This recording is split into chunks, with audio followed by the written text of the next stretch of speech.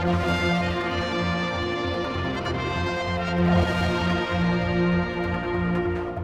what was a 1,000,000 to 1 chance, the Sidecar team hit a hare crossing the road.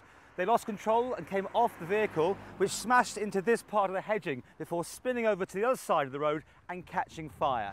Oh no, I've just found a bit of the number plate there. It was number 1, as you can see, and this part here was Lime Logistics, the sponsor was, and it went up the side of the front of the bike, so it must have gone in nose first here, because this is where it's all everything I found, all the stickers like put together, has come nose in first through here.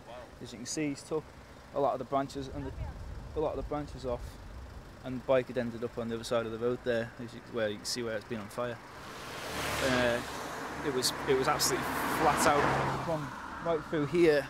You know, they only start slowing down. You know, so they would have been still full whack here as they were coming through. So they're very lucky.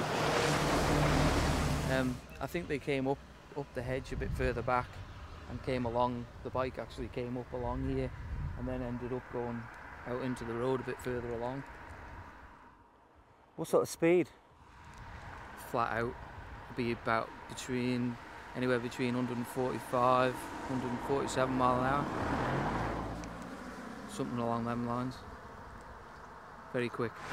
Well, I've just spoken to him before on the phone there, and he's in good tune, so happy enough there. And he's been on speaking to a lot of us, and he's happy for what we're doing today. He was wants thanking us all. You know, he's in good tune. Mark's here, he's in good tune as well. But all having operations and what have you, so they're in a lot of pain and bits and bobs.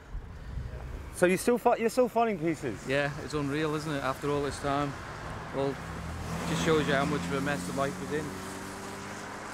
Unreal. It's a bit bizarre being here, actually. Strange. Yeah, how are you feeling?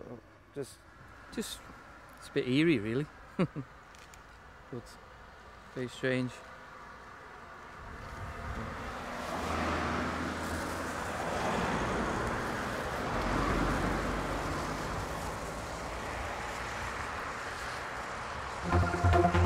Yeah.